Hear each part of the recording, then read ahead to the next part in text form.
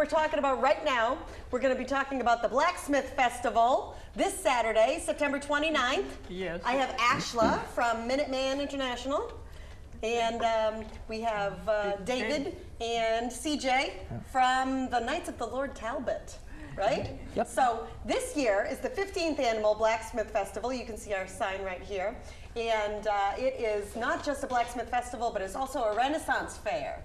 Isn't that right? Yes, it's a brand new edition for us. Last year David came and he really thought it was a great forum to show his talent and his group's talent. So we are looking forward to that. And they start with some kind of music that they play, and David probably can tell more about it. I have not been to a Renaissance fair since my childhood probably, and they do dress up in armor and they'll be selling products, and for the kids and families who want to buy Renaissance level thing. But I'm going back to the Blacksmith Festival because that's what I am. That part is entirely organized by me and my husband and few volunteers. We have maximum participation this year. Every year the participation has been growing, and it's a function of how good the weather is. And we are looking forward to great Saturday weather. So I expect a lot of people to come. And this is an event that a lot of blacksmith as well as attendees look forward to in Fitchburg. We will have 3 categories: novice, intermediate, and professional division competing. Novice generally has students, and we think 19 students from Elizabeth Valley have registered, 7 from Bristol, Plymouth School, and there are a couple independent who are students of the judge or they know from Connecticut. So it's a blacksmith competition. Yes. And we assign the projects and they do the projects in a limited time frame, which we'll have a handout which you will know, and plus a board that when you come you can see what all is being made. So we can watch the blacksmithing live. We can watch them make these things like different on different categories of level of skill, yes. Right? Live, right? Yes, these are functional pieces that they made. These are a small leaf that some years ago professional people made. And there's live fire, and it's we do recommend caution. And then the highlight of it is the judge we invite is a professional blacksmith who will be demonstrating between 12 to 2 o'clock. And that is really set up like a demonstration with people sitting around the. Please come to Riverfront Park, and 10 to 5 o'clock is the prize distribution, and we give about $5,000 in cash prizes. The winners get ribbons, and the champions get championship jackets. So that's Saturday, September 29th at Riverfront Park, which is right off Boulder Drive in Fitchburg from 10 a.m. to 5 p.m. We have the Blacksmith Festival, which has been going on for 15 years. And now let's talk about the Renaissance Fair portion, which is the body armor jousting combat. Full body combat. Full contact. Full contact combat. I don't know why I can't remember that. And then we have the horse jousting. Yep. Right? Yep. So, and we have real life horses. That's right. That is correct. They're definitely real. They definitely eat like real life horses. That's for sure. Talbot Company got me and my group ironclad jousting involved in it just this past year. So he was like, "Hey, you want to come hit each other?" So we have the Knights of the Lord Talbot, which is a 501c3 nonprofit. Yep. And you're jousting, what's it called? Ironclad. Ironclad jousting. So it's a collaboration between that and the Blacksmith Festival. Correct. And we just want to say that there is no entry. It's a free event. It's a free event. Yep. Yep. And so the jousting, you have jousting and combat. You have different times that's available, right? It starts at 11 a.m. And what does that start with? It starts with the live steel combat at 11. And that's with real swords. Real swords, unchoreographed, unrehearsed. Real fighting. Yes. Yep. We take safety as the #1 priority, but it is unchoreographed, unrehearsed. Then it leads into the 12 o'clock joust, which is a joust of peace. That's the horse joust. Yep. The joust of peace is a little more games oriented. So it's not quite hitting each other as much, but it's more the skill of the knight and, you know, the ability to really communicate with the horse well. So that's definitely a key part to being able to joust. And there's going to be a twist towards the end of that particular. The joust of war? No, joust of peace. Joust of peace. Oh, there's a twist. Yeah, Twist at the end one. The war and havoc at the peace other at one. And then- are sandwiched. Yep. Then at 3 o'clock we have the joust of war, which chaos is going to erupt. There'll be because, chaos. Lots of chaos. Uh-oh. The chaos. Knights of Lore Tablet will be charging onto the field to assist our fellow knights on Like with horse. flags and like, No, they're. with swords. All I know is that I get hit really hard. So. Well, hard. We'll wait to I know, see but they're that. going to drag me off. But if we see blood, Yes. that's not part of the show. No. No, don't panic, but it's not part of the show. Yeah. But there have been injuries. Yes, there have been some injuries, but we limit that down to very minors. The worst injuries we've seen is a dislocated shoulder from time to time, or a bloody nose. Yeah. Oh, yeah. So And you're prepared to Accidents handle we're happen, fully especially prepared. with horses. Yes, we're fully prepared for it. My group, we go basically travel with a full triage kit, ready for just about anything. Yeah. We haven't needed it, but we turn around and prepare for the worst and enjoy ourselves. So we're gonna have music. We're gonna have stuff for the kids, face Oh, yeah. painting and. Face painting. And Iron, there is a blacksmith who in the past has always competed, but his interest is a lot on medieval blacksmithing, and he has been teaching students and children using aluminum instead of iron, and that is soft, that you can mold it without or beat it without heatings, and it's safe for children. So he is this year coming not as a competitor for the competition, but as an instructor, and he Oh, wants to give a demonstration. So Teach there's the- lots of things for the kids to do. and we'll have food, hot dogs, hamburger, and an ice cream company is coming from Vermont. Oh, an And ice they cream. say they do a lot of fairs, and their ice cream is very special. So I'm looking forward to that. And we have vendors this year also. Yep. So there'll be vendors, there'll be jousting, there'll be real horses, there'll be fighting, there'll be peace. And a lot of hammering and lot of hammering. knock, and fire. All right. Is there anything I'm missing? No, I think just that pretty much covers it. Well, one thing we missed was the ROTC was here. Yeah. The Monty Tech ROTC. We shot a little segment earlier, but it got lost. But the ROTC has been helping out with the Blacksmith Festival for the past 10 years, right? Yes. They have 2 groups of 20 ROTC students that come in each shift. They're super helpful. They're super Absolutely, friendly. they help anything that needs to, and we also will have a raffle available just to raise fund, because all the people who compete, especially the students, we provide them a lunch coupon as well as a T-shirt beside the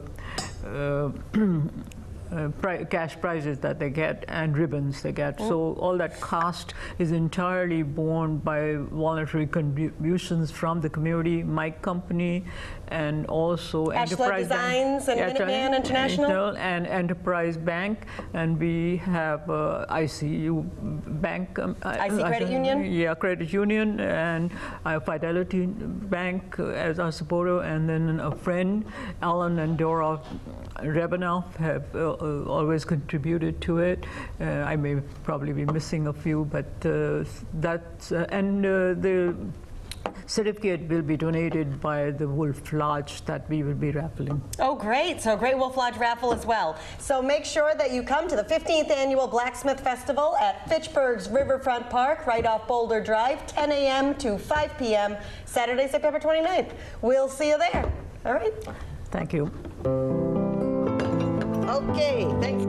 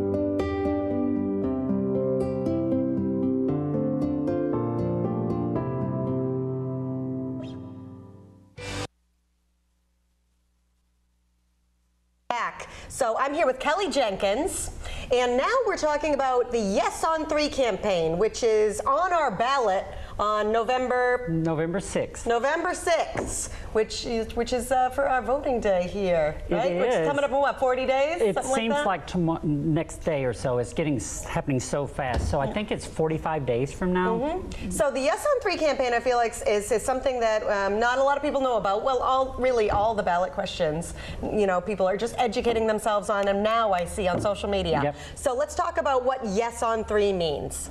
So in 2016, the Massachusetts State Legislature in a supermajority added gender identity to the list of protections for people in the state of Massachusetts, along with religion and race and sexuality and things such as that. The governor then signed it, the Republican governor then signed it into law. Well, shortly thereafter, a group of citizens, a group of people from Massachusetts decided that they didn't like that law. So they started a petition drive and created enough signatures and developed enough signatures to where they can have this law put up for appeal on the November 6th ballot. So what happens is on November 6th, people in the state of Massachusetts get to determine whether or not me, a transgender woman, and all of the other transgender people in Massachusetts get to keep our rights and our privileges to go to public places such as restaurants, theaters, doctors' offices, gas stations, football stadiums. All of these public places, right now I am protected to go into those. And just to pause for a second, before 2016, there was no protections. Correct. There were no protections within our current laws. There was some protections for like public housing and employment, but there was no protections for public places such as restaurants. So this was a law that was put into place in 2016. So let's back up. Let's say it's 2015. What kind of situations could occur without this law? Well, I know people personally up here that have been refused service in restaurants simply for being transgender. I know people that are having trouble with their medical doctors, with health care because they are transgender, and people are saying that they do not want to service these people. And we're talking about, you know, discrimination, which is illegal on the basis of race, Yes. of gender, Correct. of age, Yes. but of a transgender situation. That in 2015, that you could discriminate against someone freely. Correct. Right? Correct. Under the law. Under the law, you But could. so in 2016, that no longer was the case, but now it's on the ballot. If you vote no, you're voting for discrimination Correct. of transgender persons in Massachusetts. Correct, correct. And one of the reasons that I moved to Massachusetts 4 years ago, I'm from East Tennessee. I know firsthand what discrimination looks like, and I'm an educator by trade, I'm a teacher. And in my school systems in the South, I was continuously released from positions by people that didn't want a transgender person working for them. Oh, okay, yes. I have been refused service in a restaurant in Tennessee. I have been asked to leave a place for using the women's restroom in Tennessee. I left that state coming up here because I knew firsthand that Massachusetts, even though there were no laws protecting me per se other than employment and housing, that this state is welcoming. And I have loved it here, Sam. Ever since I moved here, my life has taken off, and I've become such a productive human being simply because I can be myself. Well, we're the best state in the entire United States. I am not going to argue that. I am not going to argue that one bit, Sam. Except, you know, it was disappointing to me that this question even got on the ballot, frankly. Well, one thing about Massachusetts is the threshold to get a petition to be put onto the ballot is you have to get a certain percentage of the voters that is equal to, like, so if the governor got 100,000 votes, let's say 100,000 people voted for the governor, there would have to be a certain percentage of signatures to repeal a certain law that matched how many people voted for the governor. So it's tied to the governor? Yes. Oh, it's tied to the election process of how many people voted in the election for the governor, yes. For governor. For governor. Yep. So right now we have strong support from several business leaders. We have support from faith leaders. The police chiefs union? The police chiefs unions. There's also school systems. I know several school systems that are in favor of this. The school system that I work with is okay with me being transgender, which was just that simple fact in my life, Sam, is mind-blowing, that I came from a place where me being transgender was a hindrance to my success in life.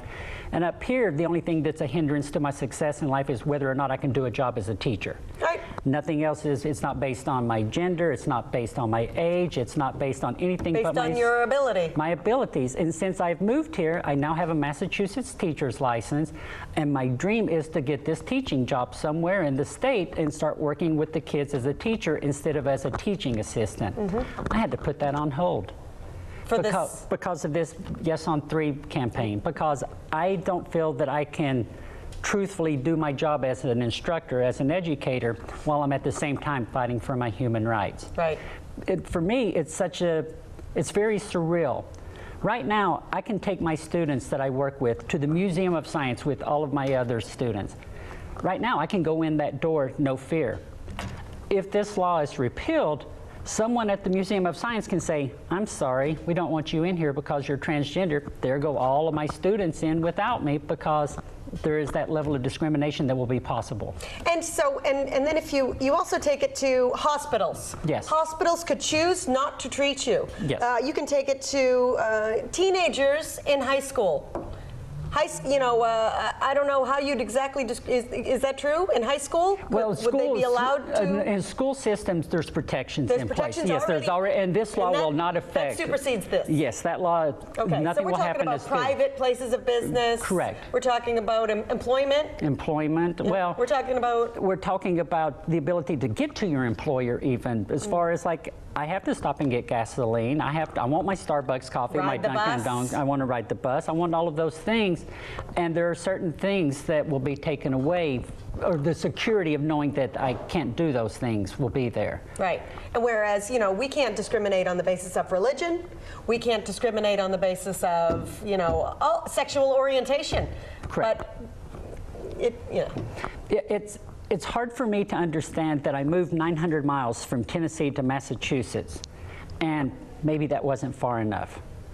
I don't want to move anymore. If this doesn't happen in Massachusetts, if I lose my rights in Massachusetts, where will I go? Right. Massachusetts is one of the leading progressive states in the nation. I chose this state from Tennessee for the reason that it has one of the best education systems in the world, not just the United States, but in the world. And I met people that were being their authentic selves, transgender children, transgender adults. I met these people being their authentic self, and it inspired me to move here.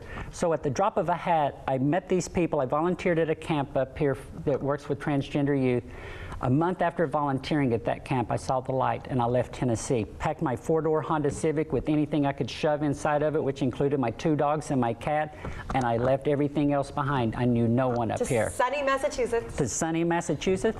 In 2014-15 was my first winter here. That was the winter when there was maybe 30,000. And you learned to love snow. I learned how to shovel snow very well, and I learned how to live in snow. I would rather have 30 feet of snow than be discriminated against any day of the week. It can be as cold as it wants, but let me go to my public places. And so really, when we hear people that are, seem to be, again, seem to be wanting to vote no on 3, it seems to be all solely on the bathroom issue. It's sexual predators are going to go in the bathroom with my daughters. That's the fear. That's the same story that I hear. So what do you say to that? Well, there's laws in place that say if you're a predator in a bathroom, that's illegal and it's a criminal offense. That has not changed. So if any offense is criminal or take place in a restroom, it's already illegal. It's already illegal.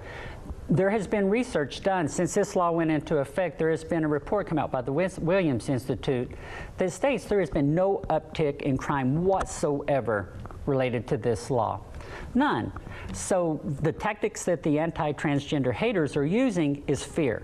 Fear. They're saying, let's go scare people into thinking that men are dressing like women and just going into your bathroom. That's the fear. Right.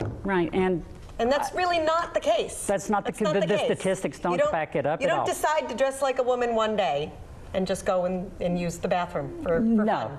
No, I don't know of anyone. When I go to the restroom, I go to the restroom because my bladder says I need to go to the restroom. Or I go to the restroom because of other reasons that people go to the restroom. I go in and then I leave the restroom. Wash your hands. And I've done it 100,000 times. And really, how would you even enforce this law? How are you enforcing this law? Are you questioning people's gender now? If this were to be, if no were to pass, How do you even, how are we even enforcing this law? I have no idea. Yeah. I have no idea. I think that what they're trying to do is, this is a wedge, and they like, if we can do something in Massachusetts to take away rights from the LGBT community, we can start taking rights away from other states. And then my feeling is that they're also going to go after same-sex marriage. This is just, let's see what we can do. If they figure if they can succeed in Massachusetts at taking away a human being's rights, that they can succeed taking away human beings' rights elsewhere. Right. And So- I don't think Massachusetts is that kind of state. I think that they've messed with the wrong state, the opponents. I do. We're thoughtful, we're welcoming Yep. here in Massachusetts, and I'm hopeful that we'll be voting yes on 3. Yeah, yes on 3 is the most important, because the ballot question can be written, or very confusingly written in Massachusetts. I have discovered that since I've been up here. So just remember to vote yes on 3, just so that I can go out to dinner. So that a transgender person... Without fear. Without fear. Yep. I mean, it's really that simple. I just want to be able to be a contributing member of the Society of Massachusetts. And for more information on the Yes on 3 campaign, we can go to freedomma.org. freedomma.org, and you'll have all more information on the Yes on 3 campaign.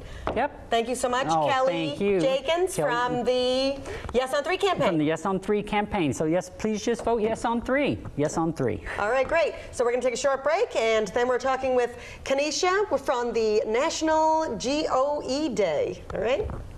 Thank you. I think of wellness as such a broad term, because when we think of wellness, it's emotional wellness, it's physical wellness, it's social wellness. You know, there's all these components of wellness that mean something different to you than they do to me.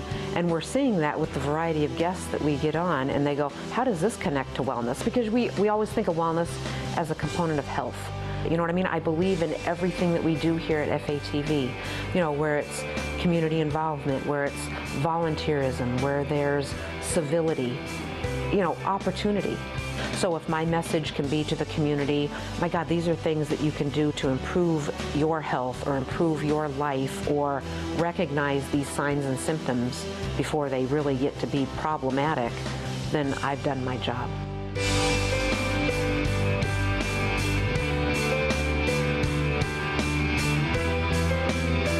Chess Chat is the only television program in the United States that presents chess in the way we do it.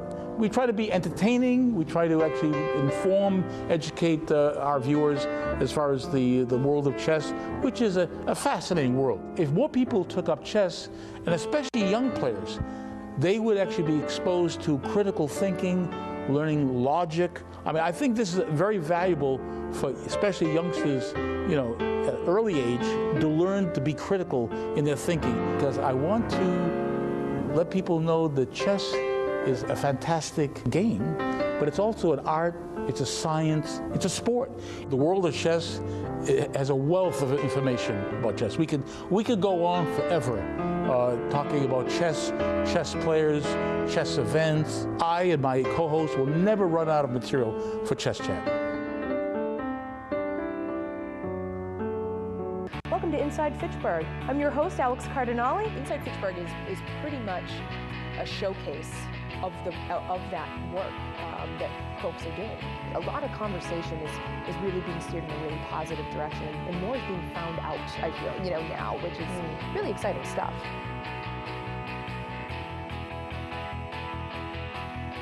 Hey, we're back. I didn't have a microphone on. Live TV, everybody. I think you're one of the examples of what the city really needs, and that's, you know, young, energetic folks investing.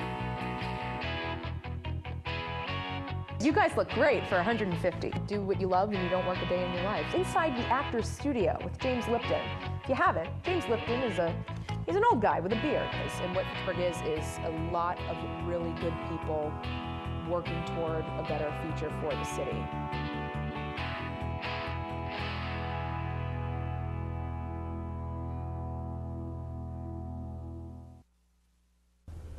Hi, welcome back to Discussing Fitchburg Now. Now we're talking about National G.O.E. Day, which is Growth, Overcome, and Empower. Yes, very good. Yeah, and this is a national day. A national day, right? Yes, it is. Is this the first annual National Day? It is the precursor to the first National Day. So I put in at 2 levels, National Calendar and Chase International and National Calendar, and they've both been accepted. Woohoo! So go Fitchburg, go day. So this is Kenesha Coy from the My Care Initiative. Yes, All right. Community Arts Research and Education. Yeah. And so we're going to talk about, you know, kind of the tenets of the Growth, Overcome, and Empower Day. Why don't we go around the table and everybody introduce yourself? Okay. Hi, I'm Stephanie Dondero. I'm from the Family Service Unit at the Fitchburg Police Department. Good evening. I am Lieutenant Jeffrey Howell of the Fitchburg Police Department. Sorry, you already got introduced, but if you want to introduce yourself again, I don't want to step on you. That's right. My foot hurts a little bit. It's okay. My name is Kenesha Coy. I am the Executive Director of My Care Initiative. That's Community Arts Research and Education and the Breakthrough Silence Movement. Robert Hines, I'm the Director of Counseling at Fitchburg State University. All right, great. So, Kenesha, let's talk about it. What's going on with the Growth, Overcome, and Empower Day? What is the significance behind it? Well, I found in the work that I was doing, we would have discussions with participants who suffered from child abuse and sexual assault. It would be stuck in, this happened to me. And I didn't feel like the conversation was moving any further. And it's important to identify abuse, I think 100%. It's also at some point, I think, important to ask the question, what do I need to do to move past this abuse? So I started thinking, well, how do we get people moving past this? The movement is active. Go, okay, well, you're growing, growth is active. How are you overcoming this? And then the E is about being empowered, not being placed in this box of just solely abuse and just having to sit in that, but how can you move past that? And what will your life look like as a result of moving past?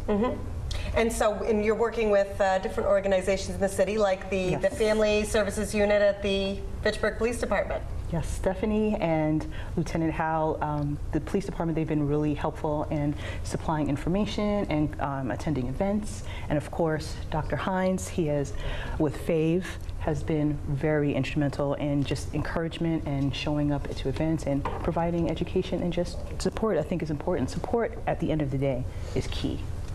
And FAVE, what is FAVE? FAVE is the Fitchburg Anti-Violence Education Program. It started up, I want to say, close to 10 years ago now. We had some federal grant money to implement some new programming around domestic violence, stalking, sexual violence. And so we now have continued the program even after the federal money dried up, and we work hard to provide educational programming to both incoming students and students who are already at the university around those important issues. And then we also work to provide support to survivors as well. Really, it's talking about it is so important, right? Yeah, that's why, as a police department, you know, obviously we're part of the community. We are the community, the police department. We're at one with the community. While we're here, education is key. Knowledge is power. So if we can educate people, individuals, about domestic violence, it's a win for everybody. You can never have enough education on domestic violence. Even if you reach one more new person, that's a win as far as we're looking at it. It's very near and dear to our hearts. From the police department perspective, the victim is our #1 priority. We want to make sure they get the services they need, the help they need, from going through the court system right through the recovery phase. We do multiple things to try to help that person the night. An incident will start that night. Someone will call for service from us. An officer will respond. Depending on the situation, an arrest could be made, a referral could be made. We might drive the person to a shelter. We could drive the person to Boston if we had to. We will drive the person anywhere they need to go to get the help they need. That's the #1 priority. We want to make sure the person is safe, and we treat these incidents very, very serious, and that's why we're here tonight. And once we do our part, there's the patrol function. We get the person so the person's safe. We then process the paperwork, and we process the paperwork to go to the court, and then the court system gets involved. And once the court system gets involved, Stephanie steps into the picture, and she'll help the person obtain restraining orders, maybe obtain some other services that the person might not know about. And she's a great resource that we have in our department. We're very fortunate to have her. The mayor and the chief are very supportive of her position, and that's why she's here, because it's an important function that we provide citizens of Fitchburg. So you're employed through the Fitchburg Police Department? Yes, I am an employee of the Fitchburg Police Department. My position currently is grant funded through EOPS, and it's the Violence Against Women Act. And I'm going on my 10th year of service, and hopefully it can continue and we can be there for the victims. And so you kind of solely service victims of domestic violence and families? Yes, and some sexual assault victims as well. And I'm really glad you said that, because with sexual assault, I think sometimes we think, this is a broad statement, that these are isolated different types of abuse. And they are different, but a lot of them do link. And you have child abuse, and you have sexual assault, and you have domestic violence, and they should be handled individually as it's relevant. But often you have generational abuse, and they do interconnect. So having services like Stephanie, like Faith, they are able to be segmented to how it's relevant, but looking at it in its whole, in its entity, it's necessary. And talking about abuse, you bring up a good point, talking about abuse. We tend to forget, and that's why we're here tonight, to educate everybody. We tend to forget abuse can be mental abuse as well. Right. It doesn't have to be physical. Thank you for saying that. It can be financial abuse. You could be the breadwinner in a relationship, per se, lack of a better term, and you can hold that over the person's head, so the person's afraid to leave, afraid to venture out on their own because they're afraid they might not be able to eat, they might not have a table over their roof over their head. So that's a big one, financial. Financial abuse. It can be financial abuse. They hold that over their heads, and we see that often. Often. Withholding funds and stuff, so they can't, be independent as a person. I used to work, one of my functions at another position was working hotline, and I can't tell you how many calls I would get from people. My coworkers kind of always tease me because they were like, oh, you get the hoity-toity people, but it would be people from well-to-do areas, and they wouldn't have options because their abuser was withholding funds. They were the breadwinner. Right. Right. So they would have lavish surroundings, but they couldn't get out of said surroundings. So when you talk about educating on abuse, right, is that a kind of a proactive? Because when you talk about domestic abuse, you might think, well, everyone knows what that is, right? So what are some things that we might not know? Well, even just that right there, not everybody does know domestic abuse, because we have IPV, intimate partner violence. People don't necessarily know how that is different from domestic violence. Actually, is it? Yes, there are different functions within that. So it's creating a space where we're not putting people down for their lack of knowledge, and allowing them to be able to come to a table and being able to provide information from different resources. And go ahead. No, I was going to say, even him from the college. Roommates, that can be considered a domestic roommate. A blood relative, that can be considered a domestic, that we tend to forget about. Right, but we're not just talking about like fights. No, not just fights. It could be a variety of things, like we discussed: financial, emotional, verbal, emotional, sexual. Could be sexual. And often what we see from the police department point of view, a person will get arrested. They'll have a black eye, then they'll beg you, please don't arrest him or arrest her. Please don't, please don't. We ended up, we arrest the person. We process them through our station. Once they're arrested and once they're at our station, they have to be held for at least a minimum of 6 hours before they can be released. And then we'd get bail on the person. And when the bail comes into play, sometimes the victim will come down to the station and try to bail the person out. We see that a lot. Because they're stuck in the cycle. Right. And so what if you have someone who is starting to become aware that they are in an abusive situation, but they don't want to take that step to have their significant other or roommate or whatever arrested potentially, or they could be fearful that what they're talking about is not really abuse at all and they're just overreacting. Who should they go to? Well, for our department, if I come across a case like that, multiple times I would call Stephanie. I've called her many, many times. She carries around a work cell phone. I would call her, fill her in, and she would get the ball rolling to try to get some resources for that person. And also, I have to give a shout out to our Father's House. They've helped us multiple times. When you call the state hotline to get a shelter, they might have 2 or 3 beds for the whole state. That goes quick. So many times we've called the state hotline no beds available. So what do you do with that person? The person Or their family. Yeah, and the person has nowhere to go. So our Father's House would step up. They get vouchers they can use for hotels and whatnot, and we would drive that person to that hotel. And it doesn't necessarily mean it's in Fitchburg. It could be anywhere. Right. You know, safety's paramount. Mm-hmm. That's interesting. I'm sorry, Stephanie. That's okay. But when you talk about sort of continuity of care, it's hard for us to do treatment with someone that isn't safe. It's hard for us to do education with someone that isn't safe. So we need safety first, and then we try to put those other pieces in to help survivors get through what they're getting through. So I love the fact that now there are these partnerships between law enforcement and educators and therapists, and it wasn't always that way. If you go back 20, 30 years, it was very disjointed, and I'm not sure people got quite the effective care that they could have. But I love the fact that we work so closely with law enforcement now because we need our people safe before we can do a lot of things that we can do. And that networking is key. It is. You know. And the scary thing for people, a victim, if you've never been through the court procedure, it's very intimidating. Even being a police officer, if I go to a new court, like let's say I have to go to Boston, it's intimidating for me. I never, you know, if you've never been in the system, it's very intimidating. So Stephanie, luckily, we have her, and she'll walk the person through the court system. She'll take the person right to the court, take her through the whole process, help the person get a restraining order if that's what they want.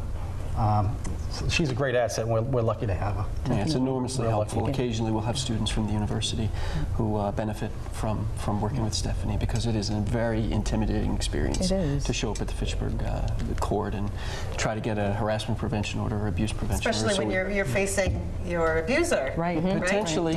Potentially. And so that we does very much happen. appreciate that. That really does happen. The YWCA also has Safe Plan Advocates. So getting in contact with them and the hotline with the YWCA, that's also helpful too. Because they will go on. Oh, that's okay. No, you're good. They'll go to court with you. This is the Worcester, but occasionally I think they come out here too. But I don't know how much time we have. I know there's people after us. But what I want to stress to anybody that might be watching this that knows of a victim, have the victim talk to someone. If it's a pastor, that's fine. If it's a professor at the college, that's fine. If it's kinesthesia, that's fine. Have the person talk to someone. Just talk to someone. Say you need some help. We'll get you to help. There's a lot of resources out there. She mentioned a few. The Salvation Army is great. Massachusetts Opportunity Council is great. Luck Inc. is great. There's a lot of great organizations out there. That you can call. You can just call up Luck, call up Salvation Army, say, I think I might need some help. Wherever you're comfortable. Massachusetts Opportunity Council. They will help. The Fitchburg Police Department. Even if it's at a hospital, if you were injured and you need to go to the hospital, tell the nurse will call us. The resources are there. They will get the resources they need. Just tell someone. I'd like to mention a couple of the resources that might be, helpful to some victims. The Spanish American Center in Leominster, Massachusetts, and also, like Kanisha had mentioned, the YWCA and their domestic violence services. And they're out of Worcester, right? Yep, and they have a 24-hour hotline number. Would you like me to state that? Sure. 508-755-9030. And another thing, too, our department has, which we have a language hotline. Language hotline. I don't care what language you speak. If you come into our lobby, we will be able to communicate with you. So it's a direct translation. We have a direct translation service. We can if it's Arabic, Russian, Chinese, any language, we can communicate with the person through telephone. That seems very important for the police department. It is. Very much so. Yeah. It's great that you have that. Even sign language, there's people we can call in for that too if someone needs sign language. If you need help, call. There's a lot of resources available. Yeah, but please actually use the resources because oftentimes people don't because of shame. They're ashamed. They don't feel like they have anyone that's going to understand. They don't feel like they can say anything. And this is one of the reasons I think that we're all here is to be able to show you that you're not alone in this, and you have people that do care, and please just know that the shame is not on you. The reason there are resources available is because it's not uncommon. Exactly. Because these things happen every day to people that to people that you know, to people in our community. Since I started my care initiative and Breakthrough Silence, this is 3 years, and it's only 3 years. Every time we talk about this, and since we've been doing shows like this, I get emails all the time about people, thank you so much for talking about this. Thank you for having programs. Thank you for connecting with the Fitchburg Police. Thank you for talking and being active in this, because this is an epidemic. It's not trying to make it sound worse than it is. This is what it is. And by being creative with how we are connecting, we can hopefully serve people better. Okay, so just before we leave this segment, let's just talk a little bit more about the types of abuse. I know that we started with that, but let's talk a little bit more about what are some types of abuse that people might think, oh, this is not really, this is not really that important. I think I'm overreacting. There's one population we often forget about, and we shouldn't. It's the elderly population. Sometimes their caregiver could be abusing them, and they're afraid to say something because that's their lifeline to the outside. What happens if that lifeline is gone? Right.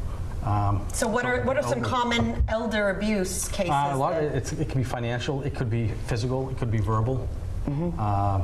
Just saying terrible things? Yeah, we've seen a lot of sad cases. It does happen, unfortunately. I've heard of cases where you have elder abuse where the person who is the abuser, they won't clean them. Exactly. They won't feed say them. that. They'll Withholding just keep, things. Right, withholding, and silent treatment. And we all know, to a degree, silent treatment might not necessarily be abuse, but in very specific cases, it is. Right. And how we deal with that as a police department is we have an elder affairs officer. It's Officer Hurdle, Shelby Hurdle. Does a great job. She goes to monthly meetings. I can't remember the name. It's in Leominster, Montechusett. Yeah. For the elderly, and they have meetings and they talk about stuff like this. And she might have to go do a home visit just to check to make sure everything's kosher. She does a great job with that, so we're very proactive about that as well. So if you have a concern about that, you can call the Fitchburg Police Department and talk to someone. Yep. If you call the police department, everything starts in a patrol division. An officer will respond and will take the initial complaint. And then from there, it gets disseminated to where it needs to go, whether it's myself, Stephanie, the elder officer, whoever. But we have that type of abuse. We have abuse on children, obviously. We have, but the big one I can't stress enough is the financial feeling, like, what am I going to do? Yeah, like they can't escape. Right. That there's no options, that there's no outlets for them to, become independent again. And often people don't understand that, because a common question I hear is, well, why don't you just leave? And it's like, well, the decision to leave is instant, but the implementation of being able to leave is not necessarily like that, because there's so many connections of, well, how do I leave if this person's withholding my money? And where do you go? Now, how do the authorities react to an abusive situation where someone is withholding finances? I mean, is that technically illegal? There is certain charges depending on the fact pattern of the case, but there's multiple charges that can be filed, and sometimes the state would step in and help out as well, depending on the circumstances. It would depend on the agency that would get involved. Yeah. But there is a mechanism in place to take care of that. The important thing is to start talking about it. Yes. Absolutely. Start talking about what you're feeling. Start talking about your situation. Connect with the resources, and then you can figure out where to go from there. Because the reality is, if you don't talk about it and you keep it in, it's going to come out in some way. And then there's negative coping mechanisms, and it's talking about it is the foundation. It is the key. It's the first step. Yeah. That's kind of the impetus of the G.O.E. Day, the Growth, Overcome, Empower Day. Yes. All right. Anything else that we should bring up before we? I just have one quick thing, if I could say something. October 3rd, from 8 to 12, we're having Coffee with the Cop Day. It's a national event that takes place all over the world, believe it or not. And it's going to be held at Strong Style Coffee right on Cushing Street. So that's October 3rd, 8 to 12. There's going to be some police officers there. There's just come. Lieutenant Howe will be there? Yeah, I will be there. Yes, I will. Yes. After my You're on the flyer. I will be there. But that's very important for the community to come out. No agenda, just come out and talk. Yep. Chat, we'll have a cup of coffee. Talk about anything. You'll meet some of the great officers that patrol your neighborhood. And if you have any questions about domestic violence, feel free to ask. Questions about anything else, that's what we're there for. Like I said, we're part of the community, so we want to continue doing stuff like this, and that's why we're all here. So. Really quickly, Go Day, it will be officially the first Sunday of a full weekend in October. It'll be on the calendars in 2019. Governor Baker's giving us a proclamation for the day. Woohoo, thank you. Natalie, or Representative Higgins, has also given us recognition. And she's coming on with us next. She is. Yeah. And we'll give you more information as it comes. All right, great. So we're going to take a short break, and then we're going to bring on our next segment of panelists to talk about the National G.O.E. Day and what it means to grow and overcome. All right? Thank you for having us. Thanks, Sam. The people that I interview motivate me, and there are days that I might be very tired from working my real estate all day, and I think, oh, do I really want to do this? And I walk in here, and the lights and the camera come on, and I meet wonderful people, and voila, I'm motivated. People often ask me, 37 years, haven't you run out of interesting topics or interesting people? And there are so many interesting people. And I love spotlighting someone who hasn't gotten the recognition that I think they deserve. Your function as an interviewer is not to editorialize your opinions, but to draw other people out and ask the right questions that you'll get more and more from them. I'm still hanging in there after nearly 38 years. We're almost up to 38, so they'll have to kick me out because I'm not quitting.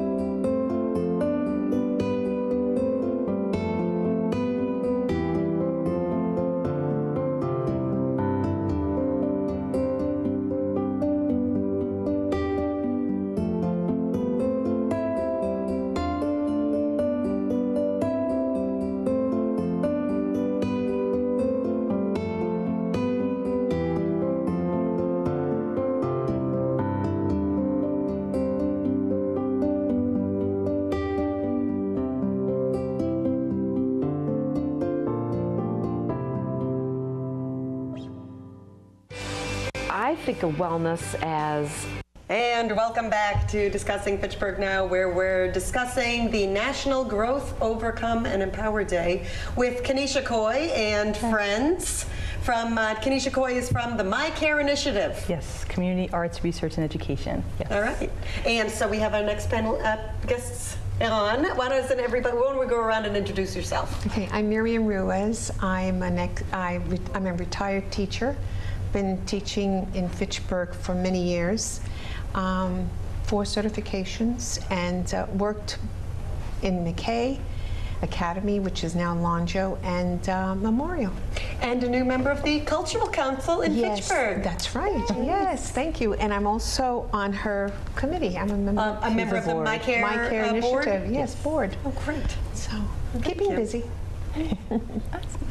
I'm Heidi Sulabuff, and I'm from Pathways for Change. I'm the counseling director. You already know Kenesha. Yeah. I'm Natalie Higgins. I'm the state representative in Leominster, but I also got my start as the teen counselor at Pathways for Change, the Worcester County Rape Crisis Center. So our second segment, we're really going to largely talk about growth and overcoming, education, right? and healing. Overcoming. Yep, absolutely. Right. So what are the major tenets of that? It's going to look different for everyone. Why I just thought that this is important to talk about and why it has motivated me to start Go is just that the healing looks different for everyone. The road is winding, and there are significant highs and there are very significant lows. And I think it's important for everyone who is on their healing journey to start. And that might sound just really obvious, but it's not, because a lot of people keep this in. Right. They keep the pain, they keep the shame in. And as I was saying before, if you don't release it, it manifests in other ways. It feels like the first trigger for starting to heal is always to talk about it. Yes. Is that right? And thank you for even saying that. And we have some wonderful people who are going to share their amazing stories and information. Talking about this is important, but also being a safe space for somebody to talk about it with is important. Not shaming a person into why did it take you so long to talk about this? Why did it take you so long to tell anybody? Why didn't you just leave? These things are not helpful. Yeah, and just to piggyback off of that, when I trained as a rape crisis counselor when I was in college, I went through this 70-hour training, and all of a sudden a lot of my family members and friends were disclosing to me because all of a sudden I was a safe person that they knew that they were going to be able to trust, and that I wasn't going to shame them, I wasn't going to question them, I was going to be there for them. And that was really hard for me. I had all of these people who were quietly keeping this trauma and didn't have a safe person to talk to. And for me as a loved one, that was difficult. And that's telling. That's really telling, because what we hope that we can do as a society is come together and support people. You know, they say it takes a village to raise a child. Well, it takes a village to support a survivor. And we need to create an environment when we're believing survivors' disclosures and not villainizing survivors like we're seeing currently. I shouldn't be shocked, but 20 years I've been with Pathways for Change, and I'm still hearing that same rhetoric today that I did 20 years ago. Boys will be boys. We're hearing a lot of that today. Yes, unfortunately, and it's horrifying. And as a survivor, I have heard that my whole life. And so that is 2018. Our agency is 45 years old this year, and it's shocking. We need to figure out what we need to do in our society, in our communities. So we're really not just talking about teaching people to come out and talk, but we're teaching people how to listen and how to respond. Absolutely. And have different perspectives, because men are abused too. And we've got to stop buying into this hyper masculinity of, well, if you cry, then you're a girl. No, if you cry, that means you have emotions, and there was a reason why you were shedding tears. It doesn't take away from your masculinity at all. And it doesn't mean that you don't get, you shouldn't share. Of course you should share. And the boys will be boys. So, no.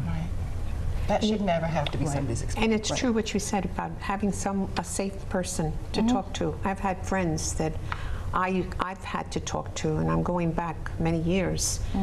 And I had one friend who gave me the courage to go back to school and get educated. And I wanted to be educated for my children.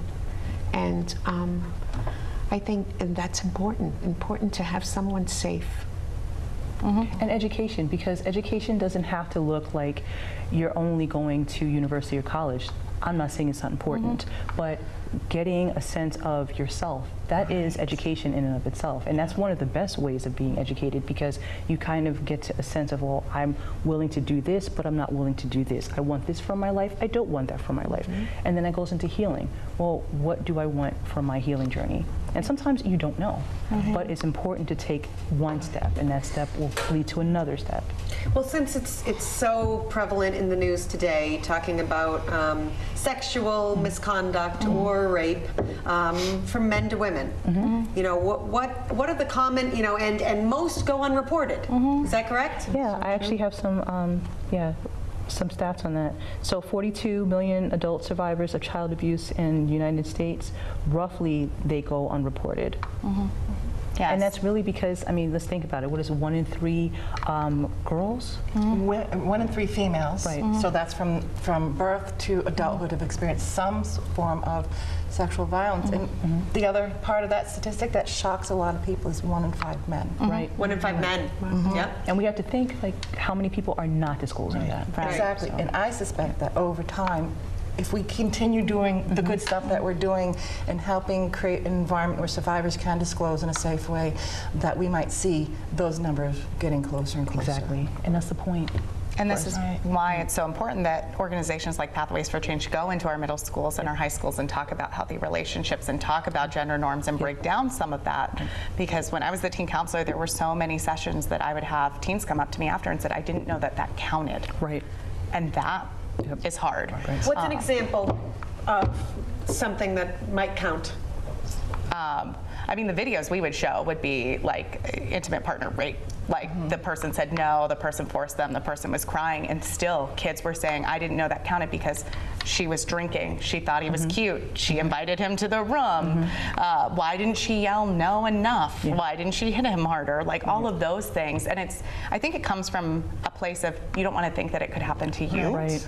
So it's better to put that blame on the victim and say, clearly, they could have done more to prevent it from happening. She probably shouldn't have dressed like that. Yeah, exactly. Or even getting aroused. People think that just because there's arousal happening in our body, we are human and things are going to happen. That doesn't necessarily mean I wanted you to touch me there at all. And I recently read an interview that was discussing whether she said no or not. Yes. So it's not just if you said no. Right.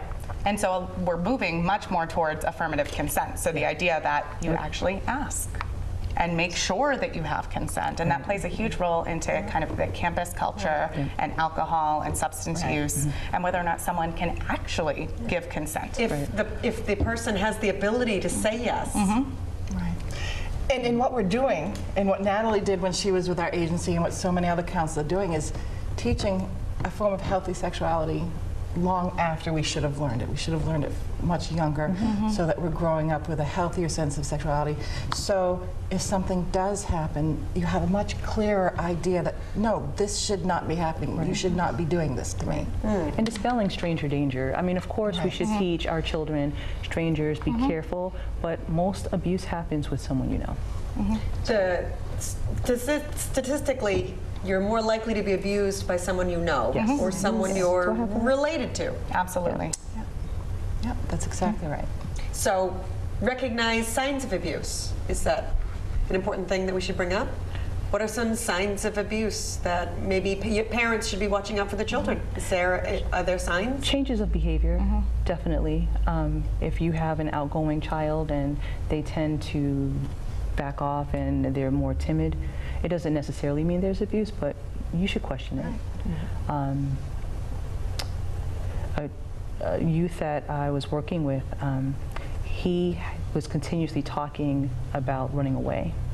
And he'd been this outgoing kid, and it was like, well, why are you trying to run away? And he's like, oh, nobody's going to believe me. And it come to find out that he was being abused. And he did try and talk about it, but they were like, oh, no, you're just seeking attention. No. He wasn't seeking attention for attention's sake. He was seeking attention because something was happening to him. So listen. Yeah. Listen. Pay attention. And one of the things that I want Growth, Overcome, and Empower Day to be is a place where we can talk about relationships from the sense of don't feel like you have to be with someone just for the sake of companionship. Learn how to be by yourself. Learn how to hopefully not have your children in situations where they're being sacrificed so that you can not be lonely, because that happens often.